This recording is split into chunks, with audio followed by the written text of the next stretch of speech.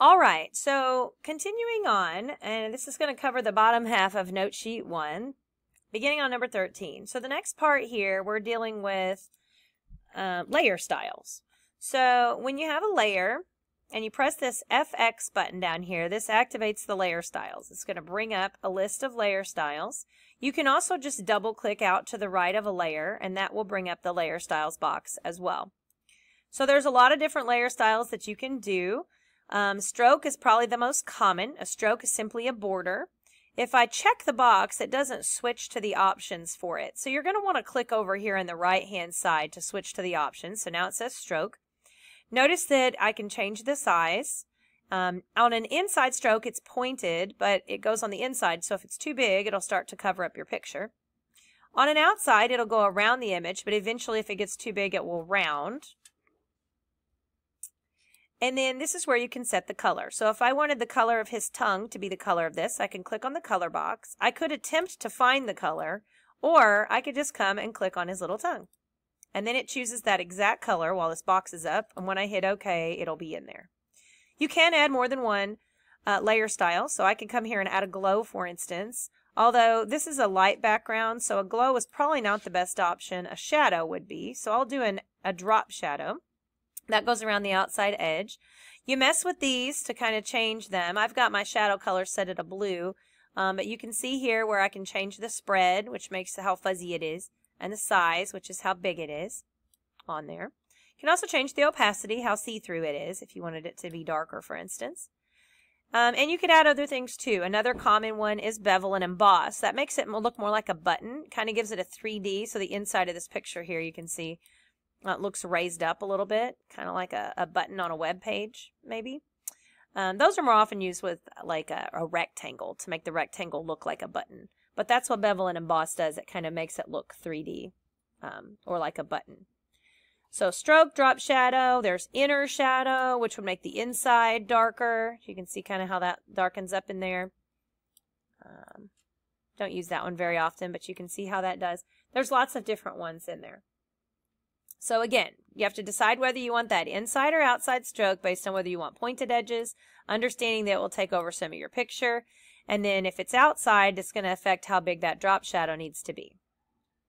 All right, when you press OK, it'll list all your layer styles below the layer.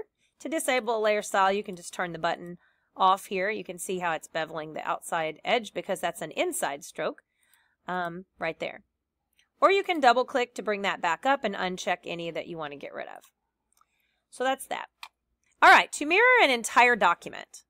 To do that, you go to Image, Image Rotation, and flip the canvas. Remember we said it sits on an invisible canvas. So if I flip the canvas horizontal, it would flip the whole thing horizontal, which is probably not the best thing to do.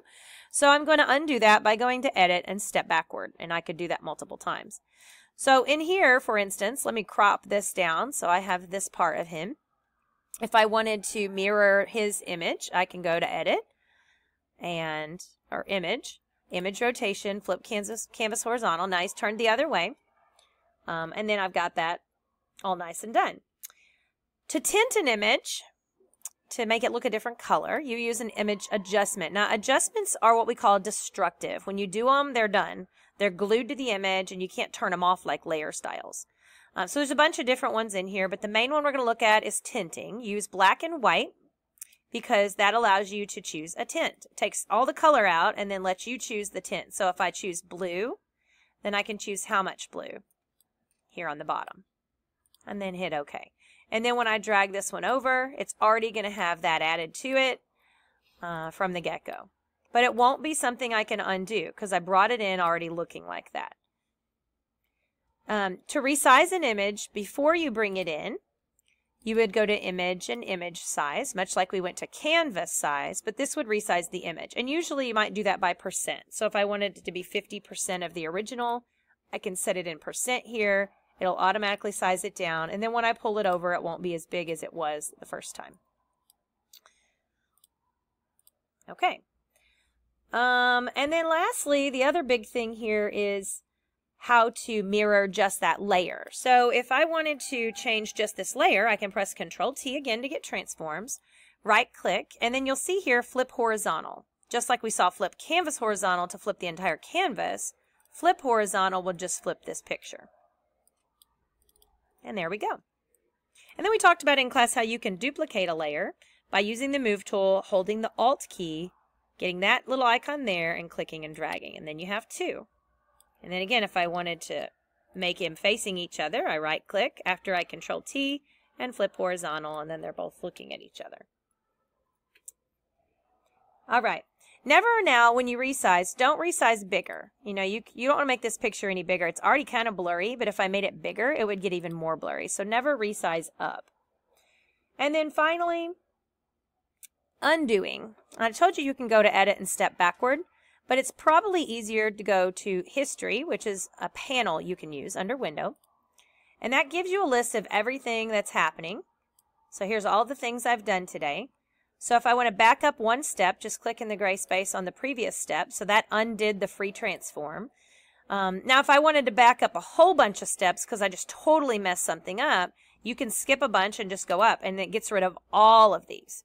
Just know that if you start to do new things, all of these temporary things are going to be gone. So if I do something new now like this, notice now that's the end of my timeline. So it's kind of like you started a new future and you can't use any of those previous things.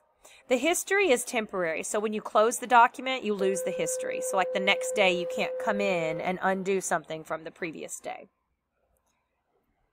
So that's the basic gist of the first note sheet. One other additional thing that I mentioned in class, because it was an issue for some, is if you accidentally download an image that saves as a JFIF image. Now you have to do this from out here. So you go out to your drive, so you hit the file folder down here, go to your U drive, and find your pictures. So I would come out here, go to my U drive, find my Photoshop folder, and then go ahead and open up that folder. So details is usually what this is set on, and if you see over here that you have a JFIF file, in this case,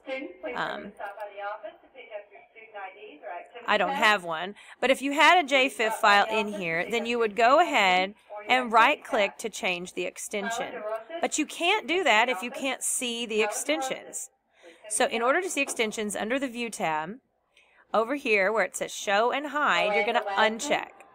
Uncheck File Name Extensions, and you don't see them.